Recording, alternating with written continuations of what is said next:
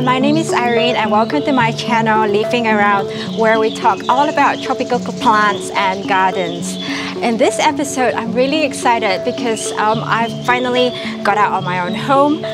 So far, the episodes I've shared lately are mostly just in my own garden, but today we're gonna visit a tropical garden that is really beautiful. I've only admired it so far on Instagram, and today we're going to be in the garden of Wong.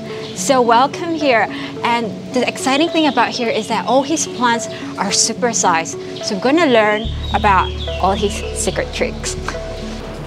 Hi Wong! Hi. I'm so excited to see your garden. Yeah. I've only admired it so far from Instagram. So yes, can you talk me through how this all started?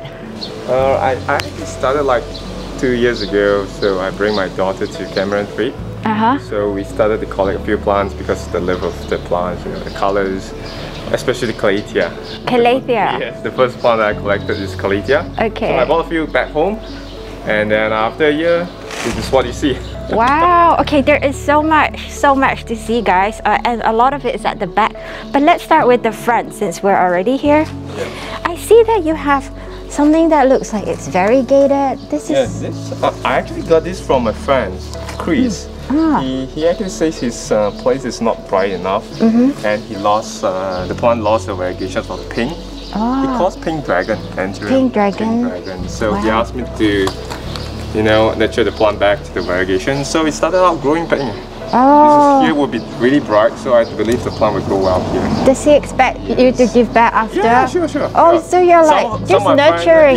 Some of my friends put their plants here, so I just help them to nurture and then pass it back to them, especially alocasia. So this is what I have here. I think it's like a plant health and wellness center here. Yeah. Oh my God! Look at this. This is huge. Yeah. I can't pronounce this, although I think it's mycorrhiza variegata. Yes, mycorrhiza variegata. This one used to be really small in a pot and it's struggling to grow. So what I did is I just plant them on the ground and let it be. Wow! And so, how long did it take to get this big? It takes from this size. This is black stem variegated. Okay. It grow to this size about 6 months.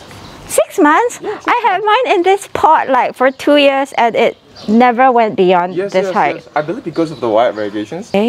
It's too white and the plant eventually is gone.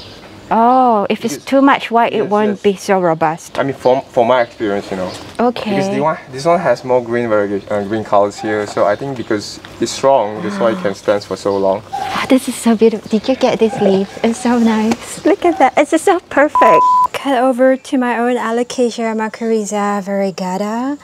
So small here, even after 2 years, because I have it in a pot. So a tip here is to put it on the ground to get it bigger.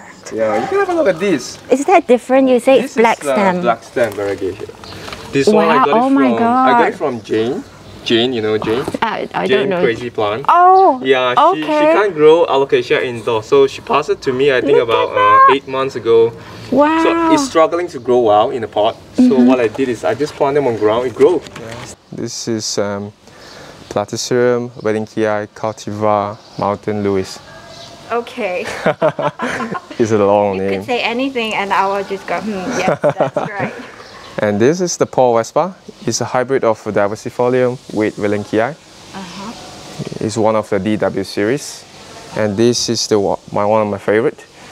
What is it? Platycerium antis, Anthurium crossed with elephant tortoise. You can see the white fuzzy fur here. Wow, okay. And this is Platycerium tarnage, one of the cultivar from Hilly. Is this entirely sphagnum moss? Yes, sphagnum moss, and that's all. But inside the core will be cocoa husk and pine bark. Oh. Yeah. Wow, it's like a work of art on its own. And then what's this one? It's Colocasia black marble. Oh. I got it as a free plant from Farron. Wow. Yeah, so Farron passed it to me as a black marble, but it struggled to grow here, I believe, because it's too shaded. Okay. It's under the buchida tree and it's not much of sunlight. That's why it can't really grow well.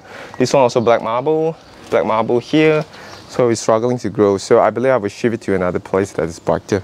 You know, I can't tell the difference between colocasia and Alocasia, or caladium. They look so similar. Yeah, because to actually classify them in general, they're actually taro plant, which they have a bulb on the ground. The things to differentiate colocasia is actually from the petiole insertions. Most of the colocasia will, but the petiole insertions will come to the middle there. Okay. And the pattern of yes, that's the colocasia. But some of the alocasias will have a middle insertions on the leaf blade also, like Clepilata, Cuprea. Okay. So the things to differentiate is from the leaf, sometimes the growing pattern, sometimes the rhizome. Because usually alocasia have a longer rhizome, and colocasia will grow in bulbs, like a ball shaped kind of rhizome. Okay. All right. And this is Alocasia over there. So what is this? I have no idea what it is. It's Indonesian hybrid. Oh. And we call it Alocasia lukiwan. Okay. So I believe it's a hybrid between cross of Sinuata and Alba. Okay. Alocasia alba. Wow. I have seen one grow to about 2 feet tall. Wow. Yeah. So what I did is I got them from a pot, and it's not doing well. So I planted on ground with a lot of humus, chunky compost. Oh yes, let's check it Yeah, out. What akadama. Akadama, pumice. Yeah, pine bugs. Pine bugs. And some dead leaf. You know, you can see. So we slowly decompose. Oh, dead leaves. Okay, that's Yep. good. I have Yep. a lot. How about cocoa chip? Some of them have cocoa chip, so I will just let it be. Yes. Because cocoa chip is good to fill up the space, but it will slowly decompose. You will see some mushroom grow up from it. Okay. Yeah. Nice. And then they are kind of under direct exposure, but you don't get a lot of direct sun. Yeah, because you can see the buchuda here. Yeah. Now it's about 9:45 a.m. Yeah. So the sun has come from there. So when it hits the middle afternoon, the sunlight will filter by the buchuda. So they are doing well here. Is this like the fox? No, it's actually a fern. It's a fern. I have no idea what fern is it. Wow. And this one is planted by my mom. Okay. So this what stays it. I didn't remove this. I didn't touch anything. I just put it here because I like how fluffy it looks. Yeah, it's like a bottle brush. And, it's so Well, I believe it's a fern. It's a fern. I just forgot the genus name. Hello. Okay, I'm starting to recognize what I see from your Instagram. Oh my god, that is huge. Yeah. It's bigger than my face. It used to be bigger, and I think it's shrinking because I gave a lot of pups. You can see, I think it's more than 3 to 4 pups. There's Is a lot it of pups. still in a pot or it's on the No, ground? it's on ground. I can show you. It's grown on the ground, so you can see here. Wow.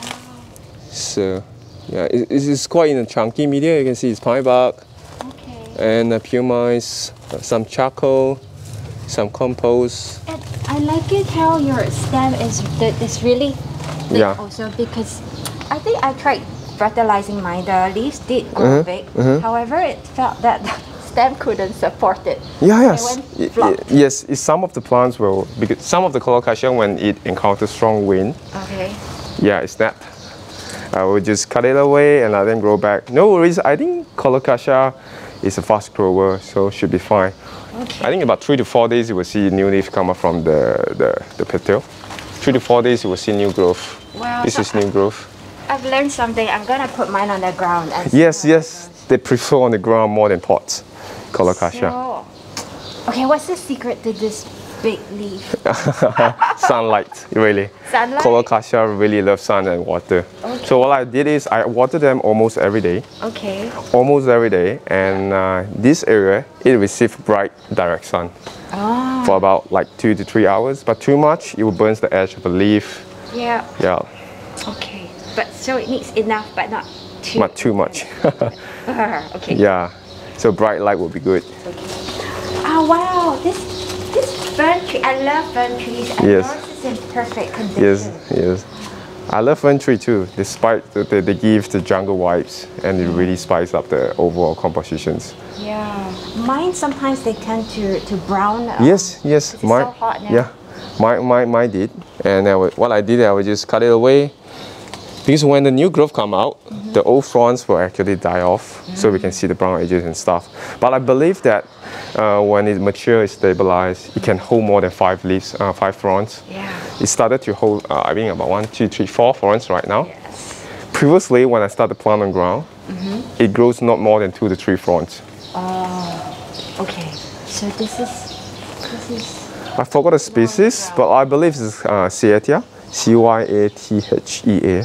Okay. But I forgot the species. But it's a lowland fern, so it can take up heat and direct full sun. Oh yeah, because they are lowland and highland. Yes, the yes, lowland yes. one would be This better. is lowland one would be better. It's suitable here. Yeah. It can take the hot climate. I spot this Malomina. Yeah, Malomina. I think it's a pink variegation, Malomina. You can see the pink behind. Pink? What? How do you? Oh. Yeah, over there, the new leaf. Oh. You can see. It's burnt leaf. Yeah, this is the pink variegation. You can see. Oh. Yep. Wow. Yeah. So. I had 2 before and then they reverted and I don't know where they Yeah, mine reverted too.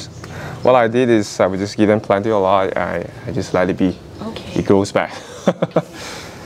What do you call this? Tomatophyllum sanadu. It's amazing how you know. It used to be philodendron sanadu. So Sanadu, yeah, yeah. sanadu. So it reclassified as tomatophyllum. Oh. So I love tomatophyllum sanadu because it's really bring up the jungle vibes too. Yeah. Yeah, it can overall complete the whole landscape compositions too. And these are also tree ferns, but we call that dwarf tree ferns. Oh yes.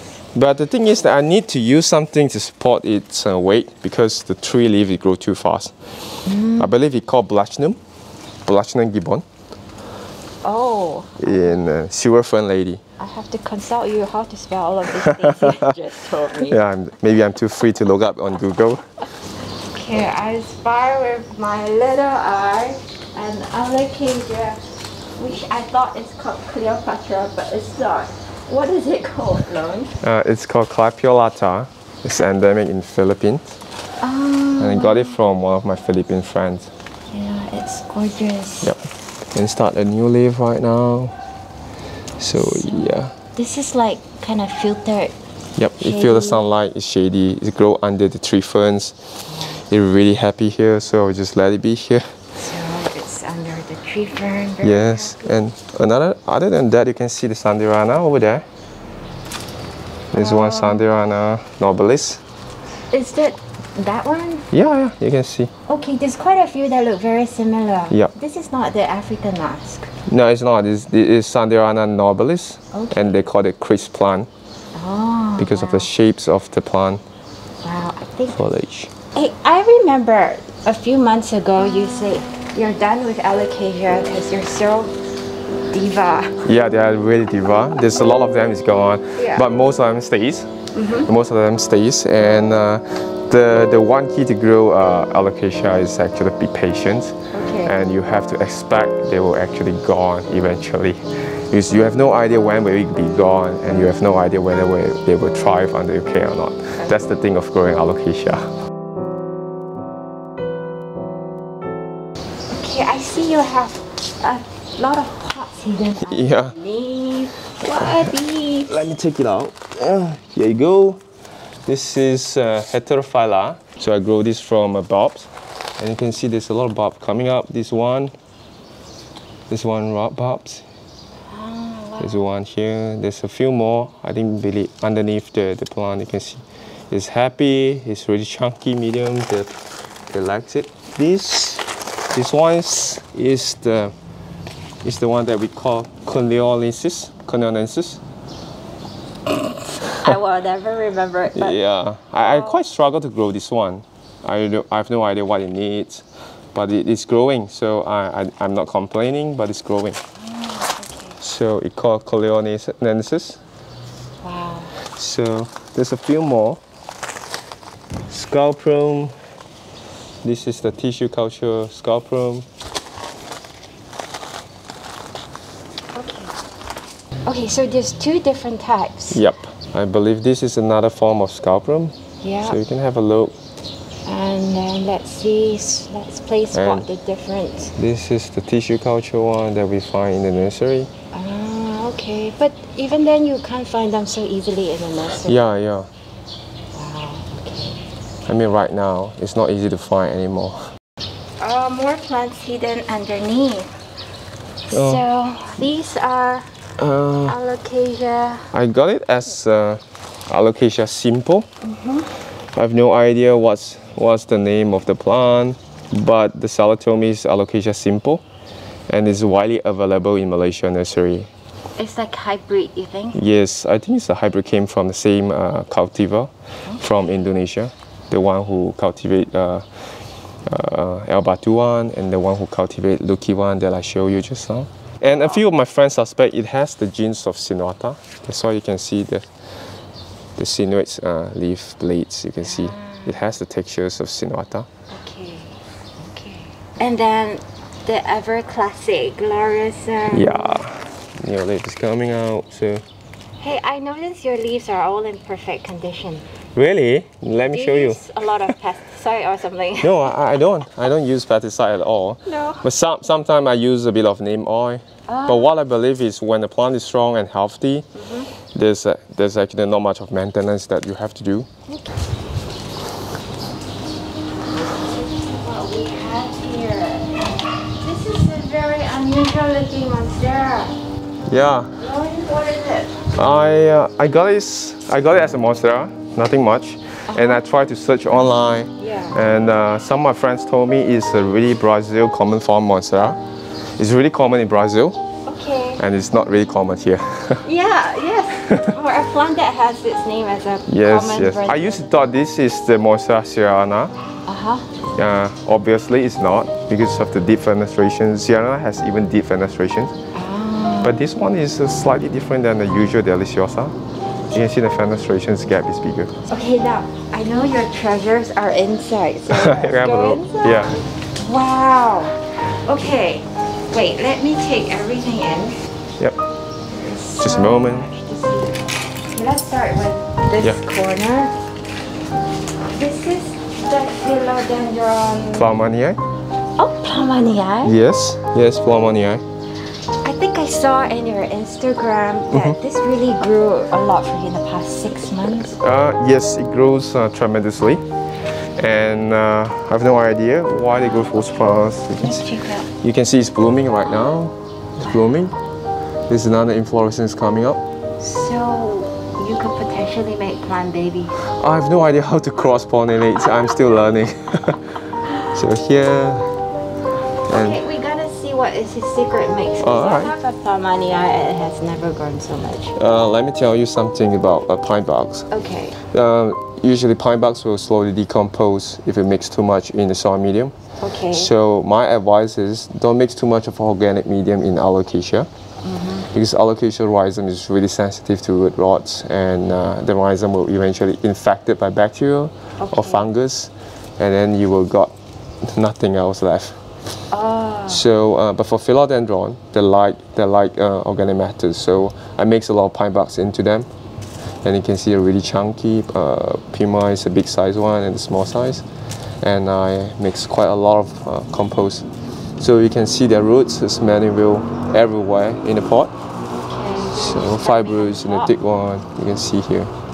So in here there's like pumice bark. Pumice, barks, also called a smaller size pumice. Okay. And no bark. soil? Yes, compost. Compost? Okay. Alright. Yep. And so the philodendron. Yep. I use a lot of pine bark. Yes, they like the compost and the pine barks. Yeah. But for Alocasia, I don't really advise to put a lot of organic matter unless you're confident. Yeah. So if you grow Alocasia in pots, I would just advise to put more pumice. Okay. And less organic matter such as pine bark or other stuff like rice husks, because eventually they will decompose. And it attracts a lot of microbacteria, microorganisms, and it will encourage fungus, and then eventually will rot the rhizome. But it's funny how in nature there are in these things, aren't they? Yeah, yeah. But the thing is, in nature, there's a lot of space for them to maneuver. But in the pot, there's really limited space. So what they have is only in the pot. So and in nature it takes place for them to grow, and in pots it's not. They will just have no more space for them to go, and eventually it will just suffocate inside the pot. That's my experience. I remember a few months ago you told me about your alocasia mix, so I pulled them out of my potting soil. I put them in really chunky stuff like barks, pumice, even leca, and then they are flourishing. And because then I have no fear when I leave them outside in the rain every day, and it's okay. I don't have to worry about overwatering. Yes, they prefer to be that way. You can actually have a look. I will just show you what kind of mix that I gave my alocasia. Oh, yes. So, this is Alocasia tigrina superba. Okay. Just a narrow form of a zebrina. So what I did is I don't mix a lot of bugs inside the medium, because the bugs will slowly decompose and will attract a lot of fungus and stuff. It will affect the rhizome. Isn't that a worry if it starts to attract fungus? Yeah, that's the thing. Sometimes we'll see some mycelium in the pine bark, which it's slowly decomposing. Okay. So, but for pumice is inorganic matter, but it's really good in moisture retentive. Okay. So it likes to stay moist every time. So you can see there's a lot of root here. Yep. There's a lot of roots, and the pumice is there, and yeah. Nice. So we were talking a lot about the potting media, but look at this Plumania. It's huge, bigger than 2 palms. Yeah. And it's really doing well here, and it's chasing the sunlight. You can see this is the latest leaf. Okay. And yeah, it's chasing the sunlight, and it's happy. It starts to bloom. So hey, there's like speckles of silver. Yeah. Is because that normal for it's normal for Plumania. Because people thought that speckles of the silver is only available in Mame. Yeah. When I got this Plumania, there's a lot of speckles around the foliage, but when it matures, it's gone. The silver patch is gone. This leaf behind? I got it as Nanga resistance, but I believe it's not. It's not Nanga resistance, because a lot of Malaysians thought they bought it as a Nanga. Yeah. It's actually not. What do you think some people saw it as a fuzzy petiole. A fuzzy petiole? Yeah, FUZZYPEL. I don't know what's that called. Okay, because but if you search my Instagram hashtag, I hashtag it as a Thai Nanga resistance, then you will see what I'm trying to talk about there. Actually, I read it last night. Really? Yes. Yeah. And then you say, It has a name. I don't know how to pronounce it. Castuwhiskia. Wow. It found, because Nanga is supposed to be a crawler. Okay. This one is a climber. You see, it start to climb. You can see the rhizome is growing upward instead of like the Plumania is crawling. Yes. So what, Naga is supposed to crawl? Yes, Naga is supposed to be crawl. Oh, then the one I thought I have is a Naga. Is not. Yeah, Naga is a pterosaur, like Glorosum, McDowell, or Pasta.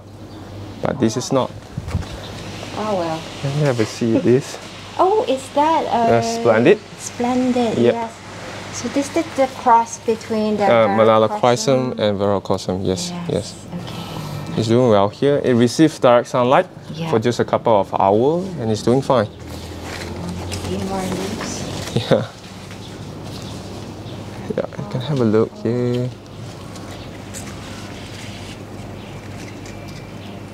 Perfect. And this is your Melanochrysum. Yes, I grew it from a really small cutting. And it's now reached the top of the pole. It's already reached the top of the pole. You can have a look here. It's growing another offshoot. Yes. I tried to air layer it because I promised one of my friend to give it a free cutting. Oh. So yeah, and because of the hot weather recently, the new leaf is, you see, it's gone. Oh yeah. The new leaf is gone. Yeah, it's burned because it's too hot recently, and I forgot to water them sometimes. A lot of jewels here. Yeah. Silver dragon I got from Ray. Okay. And this one Baginda, I got it free from my friends. Is Baginda the dragon scale? Yeah, the dragon scale. And it's also called Baginda. Yes. I grew it from a rhizome, and you can see it's actually growing. There's a lot of roots around here. And this is Punchat borneosus. Alocasia Punchat borneosus. Oh, I've never heard or seen. Yeah, it's a Punchat borneosus. And Asnanii. a lot of these came in the market, Lily. Do you think Yes, they're tissue culture. Yes, yeah. tissue culture. Yes, okay. I got mine for about 50 ringgit. Yeah, same here. It used to sell around like 300 ringgit. Exactly. Yes, when the product, yeah, when it first came, eventually people got excited about it and they start to mass cultivate. Yeah. And I bought it about 50 ringgit. Yeah. Yeah. For So the viewers here, 50 ringgit is maybe like $12. yeah, so $12 for this plant. You know, patience win. Exactly. I waited about 2 years to get this, and also for my dragon scale. Okay, I just want to laugh at my, well, not laugh, it's a very mean word, but my friend in Australia, he paid 800 Australian dollars. Oh, really? Really? So I was Wow. laughing at him. Yeah. Sorry, but I know in Australia it's very tough. Even in Taiwan. Taiwan? Yes, I have few friends collect alocasia in Taiwan. The price is crazy. Oh, okay. Okay, what is this baby? It's Alocasia sedenii, Sedenii. Okay. I believe that's what it calls. It's a cross between Cupre and Longilongba. I don't know whether it's Longilongba cross Cupre or Cupre cross Longilongba, but I believe two of their parents is Cupre and Longilongba. You are missing the mallor. Which one? Alocasia mallor. Oh, it's over here and it takes time to grow. Yes. Here's the melon. Oh yes, okay. And yeah, there's one more melon on the ground. On the ground? Yes, because it's rotted. I have one Instagram melon grow up to my palm size, bigger than my palm. Wow. So, but eventually rotted. So what I did is, I put it on the ground. I just let it be. I let the nature does the work, and it works for me. Okay, so it's better when you put it on the ground. Yes, but of course, given that it's in a really good chunky mix. Now we're looking for that alocasia melon on the ground. There it is. Yeah, it looks happier in the Yeah. ground. Look at that. Wow. Okay, I see here the lime fiddle. Yeah. It looks a little bit like golden dragon, but with Yes, with the speckles around. speckles. That's what they call it, lime fiddle. You can see. And I see it loves to climb too. Yeah, it loves to climb a lot. And then we have, oh my god. Yeah. This is the Florida ghost. Oh, okay, this is Yeah, this is Florida ghost. So it came out a bit of yellow and white, and then eventually become green. So it's the ghost part is because when it just came out, it's yes, white. it's white. But eventually it's green. Yeah, yeah. Okay. And this This is the big ears, philodendron big ears. Oh, okay. We call them 69686 philodendron. Oh, yes, yes. So yeah, but I have another nickname for these. They call it big ears. So what I try to do is I try to propagate them with air layering. What is happening here? Because I cut once and I pass it to my friend. Okay. So it grows from another side. So I have to propagate again. Oh, Because wow, look I have at no more space. This is amazing. Yeah. Okay. With a little bit of imagination, you could think this is a Jopia. Yeah, really. A lot of them mistaken as a Jopia. Yeah.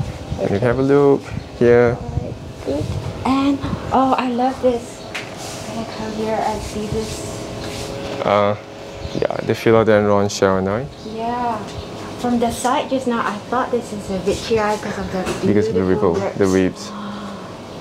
Nice. Okay, this is a little. Manala chrysanthemum. It's really bushy, a lot of leaves. Yeah, because it used to grow under my friend's care. This is the leaf that he passed to me. So after I think about 6 months of nurturing, it started to grow. You can see. So you're the plant nurturer. So I have to pass it back to him. So everyone. So I promised to take care. I promised to take care of the plant for him. So yeah, it's the same owner from the anthurium black dragon. You are a really good plant friend. I'm gonna pass you some signals. I will start to charge, you know. I think you should. Just kidding, just kidding. Wow, it looks a little bit like the Ploumanii Yeah. with even more silvery patches. But Mame has more lateral veins, so that you can see it has more wrinkling compared to Ploumania. I never knew the Mame can have so much texture actually. Yeah, Mame. They used to call another form of this. They call silver cloud with with the threads of silver patches all around the foliage. Okay. And there's another form of mame without any silver patches. They would just call it mame. Sorry, then what do you call this? Petal. Wait, this petal is amazing. It has the same characteristic with Plumania too. Yeah. So you were saying there's a normal type of mame. Yes. Then how about this? What is this? It's actually a normal type of mame. This is a normal. Yes, I have no idea why it grows so much of silver patches after I cut them. You can see here. I cut here, I cut here. Yeah. So it generates like about 1, 2, 3, 4 growth. Nice. So yeah. You know, seeing your plants just reminds me of the plants I have killed. I had mame and then they didn't make it. Yeah, I kill a lot of plants too. I think that's how we learn. That's how we learn. Oh my god, this is monstrous. This is a McDowell? Yes, yes. Oh my god, I can't get over it. It's so huge. Could you stand next to it? Alright, sure. Yep. Scale. I have another mother plant. It's even bigger. So big. Okay, let's go see the mother plant. Alright. There's so many. Yeah, there's a lot. God.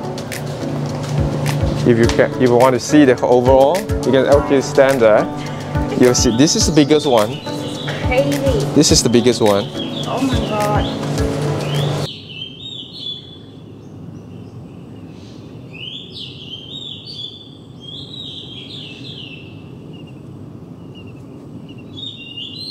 How did you get them so huge? Oh, What's inside? it's still the same thing.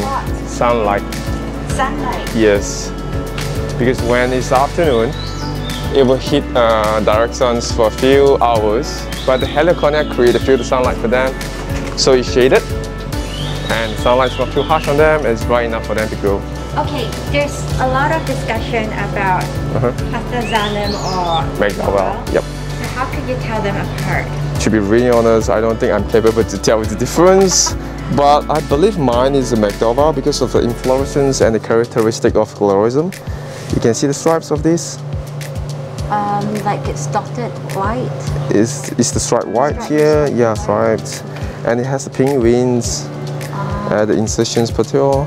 And when the new leaf is forming, it has a little bit of pinkish at the back.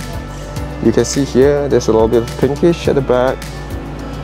Okay. And it resembles the traits of colorism. Okay. And the colorism is here. This is the mother plant colorism. And I cut it.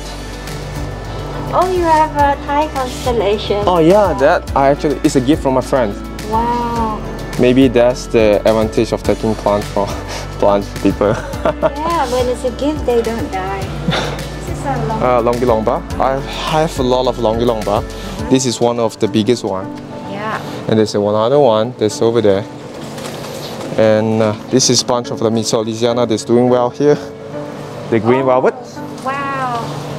Okay, a lot of the people mistaken it as free deck. No, it's not. Further is the variegations of Mitsolisiana. Oh. I have killed those too. It's difficult to grow. To be really honest, this is quite fuzzy. You find it difficult? Okay. Yeah, but after I changed it to the better medium, the drainage one, it's doing fine. And this is the poly. Okay. Alocasia poly. Yes. Oh yeah, my neighbor gave me this. Yeah, too. it can grow really big. And this is Amazonica. It's over here. Oh, the smaller. No, it's bigger. It's supposed to grow bigger. It rotted. This is Amazonica. You can see the shape of the foliage is longer. Oh, it's different. Okay. Amazonica, so it's like kind of zigzag on the side. And it's longer. Longer. The petiole actually will grow longer petiole. Okay. The poly will remain compact. It's shorter. The petiole is shorter. And usually poly, the foliage will be a bit of V-shaped. And yeah, you can see a bit of a wrinkling around the edges. I don't know if I can tell the difference. I can't really tell the difference. Most probably by instinct. Another pot is my friend. She asked me to put it here. What? To help her to grow alocasia. So yeah. If you need your plants to be taken care of, this guy can do it. So here will be another black velvet. Okay. The black velvet is happy here. Yeah. This one is grown from bulbs. Oh, if you wow. want to see her grandmother, it's over there. Wow. This is the mother. Oh wait, do you have a cupra? Oh, sorry, this is the grandson. Yeah, cupra is there. Cupra, all of them is inside there. Oh, hello, cupra. So cute. Reversa. Yep, Alocasia reversa. There are also tissue cultured ones in the market. Do you know if yours is tissue cultured? Here. Yes. Oh, maybe we compare them side by Yep. side. Because I have friends who are wondering what's the difference. Yeah, you can have a look. And I got this, I think, really long time ago from a nursery. So this is the real deal. Yep, the And Alocasia this is the reversa. tissue culture. Yeah. Okay, so people now you know what the difference looks like. It feels to me like this is a difficult alocasia. Yeah, it's really difficult. Yeah. It's a litrophytic alocasia. It prefers, it grows on the limestone, the crack of the limestone in the nature. So you put a lot of chunky Pumice. Yeah. Pumice, you can see the roots here, you can see. And of course, I add a lot more dolomite and Epsom salt for litrophytic alocasia. to help increase its intake of Yep. calcium. Yes. Yes. Especially jewel alocasia, they like that. They like that. Okay, this is good to know. This is green. Another form of reversal? Yep. Okay. Yeah, it's not as spectacular as Yeah, with the prominent posterior lobes. Usually, you can see this one has the peltate foliage and just a little bit lobes here. Okay. Okay, that's the lobe, and then this And is. this one has the posterior lobes. You can see a deep lobes here, but this is green in color. Okay. It's a green reversa, and they really prefer to be in chunky mix. Pumice, volcanic rocks and stuff. Oh wait, dubia! Oh, it's doing so well, and it's climbing up. How long have you had this? A year? Okay, it's very sad. I've got mine, but I didn't let it climb properly. I just use a tape. A tape. Yeah, to tape it. So afterward, they will just do their own thing. And I cut once, trying to propagate. Yeah. It's not successful. So I gave up. I would just let them grow themselves. Yeah, you've got quite a lot of room to go. You're gonna hit the rooftop already. So I have no idea how long it takes. Okay, I'll let you have my tree. You can let it climb on my tree. I will if you want to. You can ride my tree. Oh my god, a big terrifolium. Platycerium, yeah. And look at the berries. Yeah, you can see the berries here. There's another berries here. Oh, you're gonna be a rich guy. Here. Your retirement fund. Okay, wait, I'll get it. There's a lot of berries here. Wow. It's incredible. It's so beautiful. Yeah. They're ripe for plucking. Yeah. If you want to, you can take a few. And try my luck. Yeah. Wow. Okay. I have two, but they are nowhere near as lush. What kind of fertilizer do you use on them? No, I don't really fertilize them. What I did is I just put a bag of osmocote inside and I water them almost every day. And the only medium in this pot is cocoa husk. What? Cocoa husk. And is that a lot of roots I see? Yes, that's roots. You can see the roots Oh everywhere. my god. Wait. Do you want a chair? Yeah, here. Root. Because in natural habitats, they wanted something to clinch on it. So that's how the arrowroot grows. Thank you so much, Lauren, for this lovely tour, and I've also learned so much from you. Wonderful. Yes. Here you go. Ah! It's the philodendron lupinum. I get a tour and a little plant. I hope I can root it well and then let it climb out a tree eventually. Yes, you have to. I can see so much potential in your garden. Yeah, great. Thank you so much once again. Very inspirational and really amazing to find out the leaves can grow so big. I will show my plant these pictures so that, you know, they will be more ambitious. Okay, everyone, thank you very much for watching to the end. And if you like this, please remember to subscribe. And see you in my next episode. Bye-bye.